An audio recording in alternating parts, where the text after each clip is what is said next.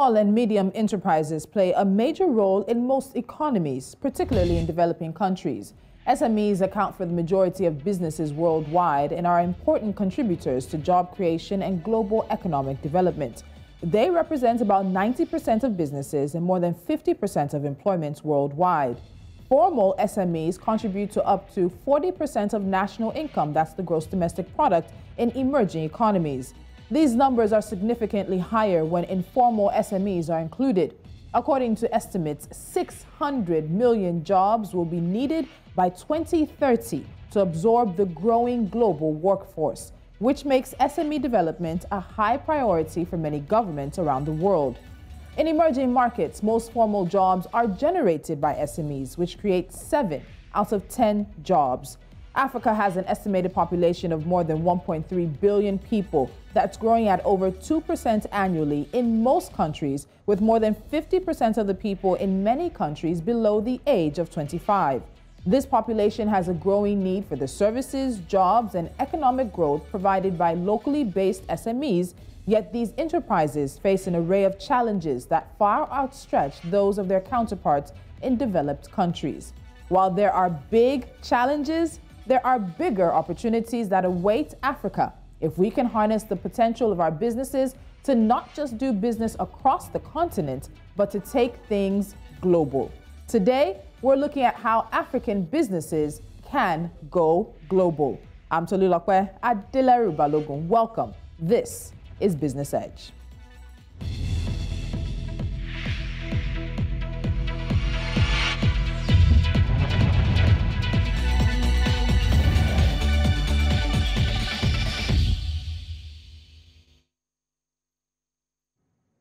Joining me today is Dr. Nicholas Okoye. He is the founder and executive chairman of the African Enterprise Initiative.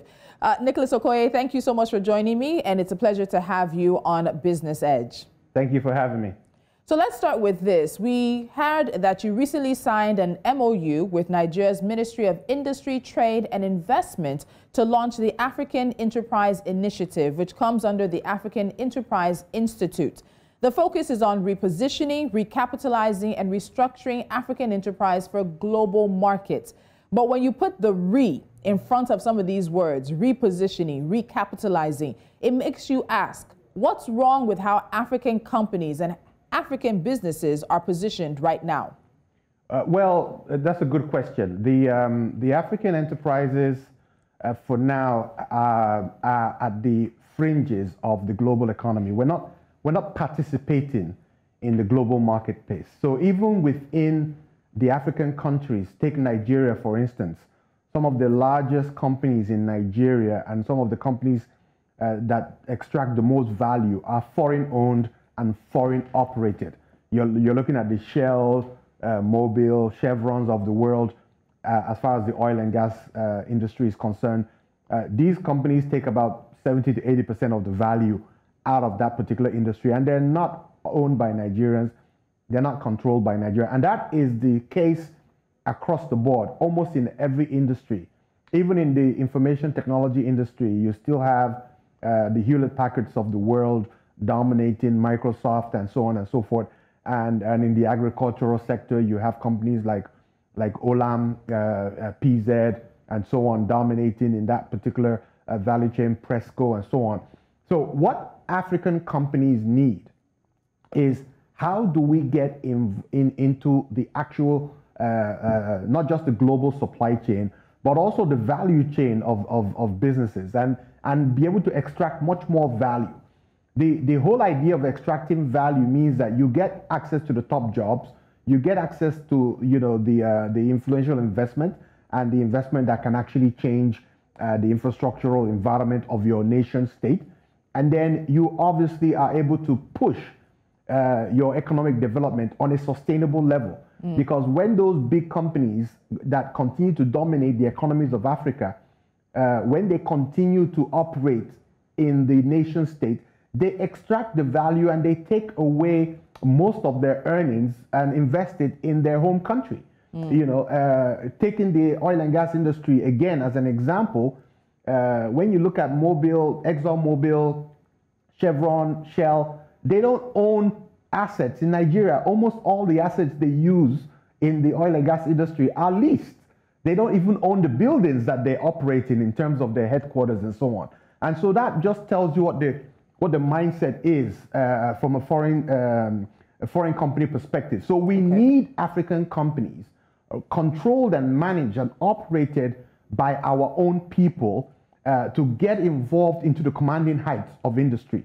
And how do we do that is to focus on the capacity, bring the capacity up to the level where our people can understand how to engage globally, how to raise funding on a global perspective, and how to attract the kind of global skills that are required to operate companies at that kind of level.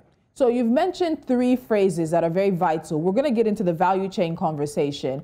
Capacity is also part of that. And you also mentioned sustainability. We're going to more than 1.3 billion Africans, the youngest continent, young people who are looking for jobs that are not the traditional jobs anymore. It's not enough to ask young people to pick up a hoe and cut laths and do the traditional ways of farming. You need more from them. But let's also look at what some of the work the African Enterprise Initiative is doing, and that's to build capacity for Nigerian entrepreneurs. As it stands now, what do you think is holding the Nigerian entrepreneur back the most? When you talk to small business owners, they'll talk about laws, they'll talk about regulations, they'll talk about a lack of enabling environment, they'll talk about lack of business knowledge, let's also give them that, lack of access to loans and facilities, financing, lack of electricity. But primarily, what do you think is holding back Nigerian entrepreneurs? A very good question again. I think that you have to look at it from both sides. So there is lack of capacity even on the government side. There's lack of capacity on the entrepreneurial side. And both folks, and both players on both sides need to upscale their capacity to even understand what is required in order to build companies to a level where those companies can benefit the national economy. So on the let's look at the entrepreneurial side, for instance. You do have a lot of folks. Let's break it into, for the startup and those who are already in business. On the startup side, you have a lot of folks who come up with very unrealistic ideas that are not commercially viable.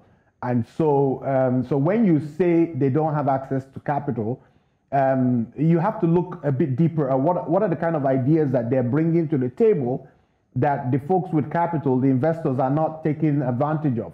Some of those ideas might not necessarily be very commercial. They might be great ideas for hobbies and so on. And so what we need to do is to help them, and that's what we want to do with the African Enterprise Initiative, to help them to understand the difference between a commercially viable business model and a regular idea that can stay as a business hobby, for instance. And then you look at the government side, the folks who are responsible for helping SMEs or helping entrepreneurs through the transition, these folks need to understand themselves. How do you guide companies from a micro business into a small business, from a small business into a medium business, from a medium business into a large business, and from a large business into a global enterprise? That transition has to happen. A big challenge we have in Africa, and especially Nigeria, is that even for those that have been in business for a while and they have done very well in the business space, as soon as the founder dies or is no longer with us, you find that the second generation cannot sustain the passion and the momentum and even the capacity succession planning of the founder. Yeah, and so we go from founder to undertaker in Africa. And many of the companies that we grew up with, like Ekenedi Chukwu, if you remember, that was one of the biggest transport companies in Africa. It doesn't exist today anymore. And we are seeing a lot of family businesses going in that route. So one of the interventions that the African Enterprise Initiative will be undertaking is to look at this family business model and help families to build a sustainable model. And by training those successors, let the families identify successors, let's manage those successors through the program so that enterprise can be sustainable, not just locally, but even on a global basis. And that's a very valuable note, because some of the companies that have the most potential, or not even the potential, the highest earning power around the world, these are companies that are hundreds of years, 75 years to almost 100 years plus old, and you've seen the succession. how they've handed over from one person, even if it's not a family member, to the next, and the family continues to stay on the board and they grow. I want to quickly touch on the African Free Continental Trade Area as well, and that's another point of call for the AEI. So over a marketplace that has over 1.3 billion people is coming, it has arrived. It officially kicked off January the 1st, 2021. There's still a lot of conversations being had and a lot of things coming on board as countries are just ratifying the instruments along that. But when we look at how we need to make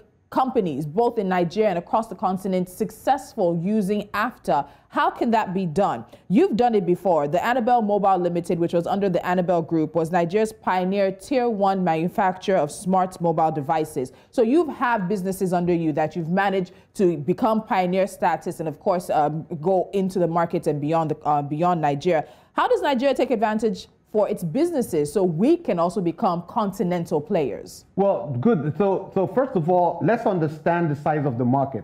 So the African Continental Free Trade Area Agreement, most of the documents that you read will tell you that Africa has a $3.3 trillion marketplace in terms of the GDP. But what they're not doing is that they're not calculating it in terms of purchasing power parity. So under the purchasing power parity, which means that you have to look at your actual spending and purchasing power within Africa.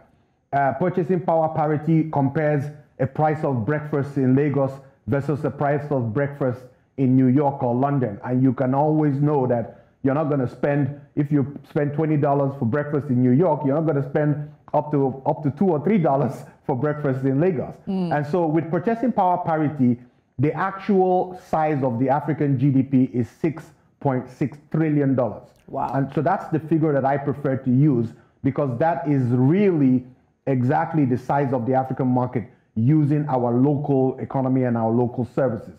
And so how do we integrate into that? Now, the good news is that there's already a lot of supply chains within the African space.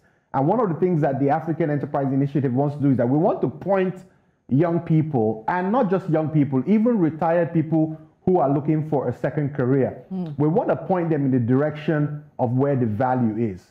Take the education value chain, for instance. There are thousands of schools, secondary, primary, and tertiary institutions across Nigeria and across Africa. Every single school in Nigeria that we have visited, you have every single student has a school bag. Every single student has a pair of sandals. Every single student has a pencil, a pen, and so on. So there's an entire value chain of products that are required in the educational space. But in Nigeria, and I use Nigeria as an example because that's where we're starting, all the bags, and most of the bags that are used in the schools are imported, from China. And so it tells you that, and these bags can be produced here. In fact, some of the production facilities that we have looked at in Aba and in Kano can actually supply the entire education value chain in Nigeria. But no effort has been done to integrate the market's demand and the market production. And that's just one industry. The opportunities across the board. Look at the automobile industry, for instance. There are about 12 million vehicles applying the roads of Nigeria. And out of that 12 million, more than half of them are commercial vehicles, buses, trucks, and so on and so forth. There was a huge attempt by Nnewi in Anambra State to be the main production supplier for spare parts. That attempt did not get the kind of support it required. But if you have 12 million vehicles, every single vehicle in Nigeria needs to be serviced every 3 months. And when you service, you're looking at changing brake pads, changing gaskets, yes, all kinds, and all these things are imported. So we're not taking advantage of the value chain of most of the industries that are already operating within our environment. And okay, so, Nicholas, let me pause you. We need to take a break, and I like that we're getting into this value chain conversation because across the continent, Africa is the country where people come for the raw materials, but after the materials are taken, they're brought back to us finished. How do we start to bring the value we have along this chain and make money for the continent? The conversation on how African businesses can go global will continue right after this.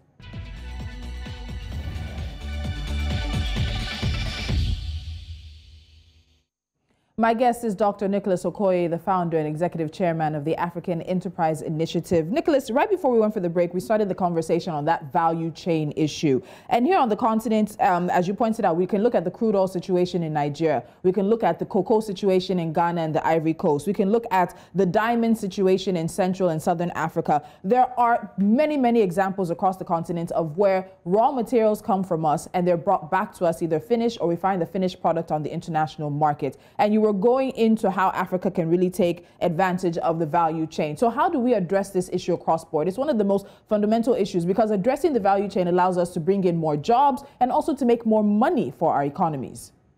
Yes. So the value chain in these specific industries that you have mentioned, and it's not just oil and gas and cocoa, it also goes across the board. Even Gary now, which is made from cassava, is being produced in China. And yes, sold back to us here in bags and in Europe. You know, I think there's a leadership failure, if you will. And I'm talking about leadership both in the business community as well as in the public sector. We have become, in Africa and in Nigeria, we've become a bit lazy. And that laziness is that there's a source of funding coming from somewhere, which is, you know, you sell the crude oil, the money's coming in, let's just share it. And that laziness has fueled or rather created this gap. And, you know, nature abhors a vacuum. So folks like the Vietnamese, when it comes to cashew, all the cashew that is made in Africa, produced in Africa, is actually processed in Vietnam, you know. And then you talk about the Chinese who are now moving into cassava processing, into Gary, and crude oil we know has been processed internationally all these years. We've had all these foreign companies that are producing our oil, and none of them has ever built a refinery in Nigeria, you know, from the Shell to the ExxonMobils to the Chevrons of the world. You know, and cocoa is the same problem we have in Nigeria as well as in Ghana and in Cote d'Ivoire.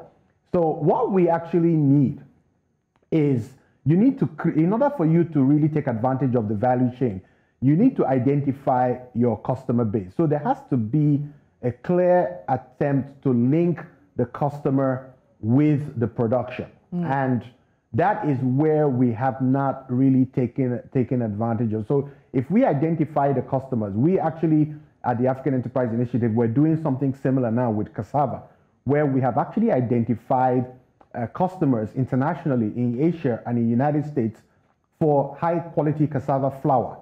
And what a lot of people don't know is that high quality cassava flour is being used in the baking industry across the world for one major reason: its health benefits. It has a very huge, very large, low content of gluten. And so what customers are doing in the Western world is that they're looking for gluten-free flour, and they have shifted to cassava flour. And Mexico and a few of those South American companies are beginning to supply high quality cassava flour to these Western markets. So we've identified that, and we said, okay, now that we've identified the market, can we supply that market by processing the cassava in Nigeria and exporting it to the United States or to Asia, as the case may be? And so that initiative is on as part of the African Enterprise Initiative, but we intend to do that across the board in different product segments and in different industries. But the key is to identify the market. If you can identify the market, and then you can do the processing to meet the quality that the market expects, then you have a complete value chain. You said a word that in many instances we don't always hear with business, but it's a pivotal word, and that's leadership. It's leadership that designs regulatory frameworks. It's leadership that designs policies. It's leadership that can talk about financing and make it mandatory for banks to have a certain amount of their deposit ratio that they loan out to small and medium scale businesses. But you've also said that you believe leadership here in Nigeria and across the continent has gotten lazy. How do we address this issue? Many people say that more people who have done business successfully need to get into government because they know where it pinches. And there are many people who are technocrats in government governments who say that, no, we can still understand and find a way to build capacity. I know that the African Enterprise Institute and the initiative is also going to be working with private and global partners as well. So there's leadership, there's collaboration. How are you bringing this to bear in order to make it the best for African businesses? Okay, so the leadership is a huge part of the solution. And what we try to do is we understand that leadership requires support. Nobody in any particular office or power knows everything. Everybody has specific knowledge on a specific sector, and then you bring in folks who have knowledge in other sectors. That's the role of leadership. So you have to commend the current leadership, for instance, at the Federal Ministry of Industries, Trade and Investment. They have understood that there's a need for a collaboration with the private sector in order to expand the opportunities, and they have asked us to work with them in order to do this. But on a larger scale, what we want to do with the Institute is to support states as well as other federal departments, and then subsequently across the African continent, because we know that you can't know it all. And so what we want to do is give leadership an opportunity to fill the weaknesses, the gaps that they have in order to create these opportunities for our people. Some of the low-hanging fruits, there are some opportunities, for instance, that are very obvious, and which is one of the reasons why we chose specific industries. Take, for instance, the information technology industry. You can actually operate an army of information technology experts in Nigeria, and they are servicing global companies across the world. Exactly. A lot of them they're doing that in India already. What do you need to do? You just need to train these people to the world-class standards and skills that are required. As soon as they get that training, in fact, I have one or two friends that are doing it now. As soon as these folks get certified, they're getting jobs in Australia, they're getting jobs in Germany, they're getting jobs in the United States. Immediately they get their certifications. We can do it on a broad scale. The same thing with the medical community. Anybody that gets a medical license in Nigeria gets snapped up. If you remember during the lockdown, in COVID-19 lockdown, there was a plane that took about 200 Nigerian doctors to London, and they broke all the rules. They let them in, even without visas, because they needed medical doctors in the UK. So there's specific skills that are global skills. Yes. And those skills are the skills that we need to help our people with. Another area is, of course, music and entertainment. It's already happening. Everywhere you go, the last time I was in Washington, D.C., they were playing Davido in a Starbucks store. I mean, that's the music. All right, Nicholas.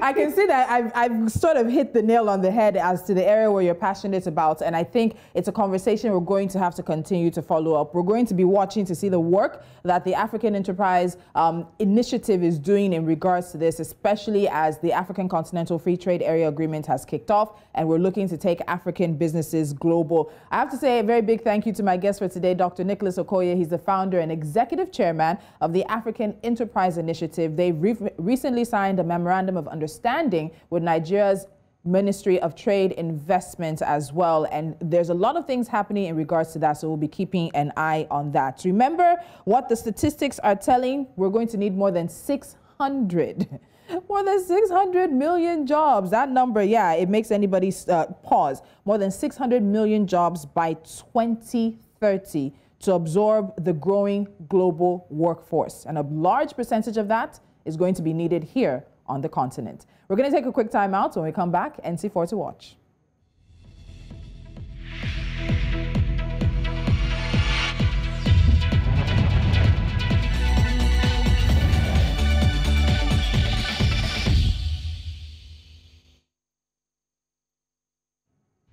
And before I leave you today, let me give you a few stories that we're keeping our eyes on. 4 stories to be exact. We start on the southern part of the continent, where eThekwini, the South African municipality that includes the port city of Durban, has become the first in the country to seek proposals for private power generation. The municipality has requested for information for the supply of 400 megawatts of power in a bid to ease reliance on national utility Eskom. Now, this move will allow the city of 3.8 million people, which houses Africa's largest port, to get more energy from renewable sources rather than just Eskom. The weekly Mombasa tea auction, which held recently, had 12.8 million kilograms of tea offered for sale. The amount on offer increased from 12.6 million kilograms for the same period last year and from 13.6 million kilograms offered during the previous sale. Of all the tea offered for sale, 11.7 million kilograms were sold compared to 10.5 million kilograms for the same period last year. The East Africa community has announced that it will focus the 2021-2022 financial year on economic recovery through industrialization and inclusive growth following the effects of COVID. Kenya's Principal Secretary for the East Africa Community, Kevit Desai, said that the region is putting in place strategies to ensure economic recovery in all partner states from the destructive effects of the pandemic. And finally, the Africa Continental Free Trade Area Secretary General Wamkeli Meni has announced that the launch of the Pan-African Payment and Settlement System would save the continent an estimated $5 billion annually. The system is a centralized payment and settlement system created to serve the purpose of low-cost and risk-controlled payment, clearing, and settlement systems under intra-African trade. And that's today's show for you. Don't forget to head to our YouTube channel and also download our mobile app on your Play Store and App Store if you've missed any of our conversations on the global economic, financial, and of course, business conversations as they relate to the continent. You can also watch us live on StarTimes 274. I'm Tolu Lokwe. I will see you next time.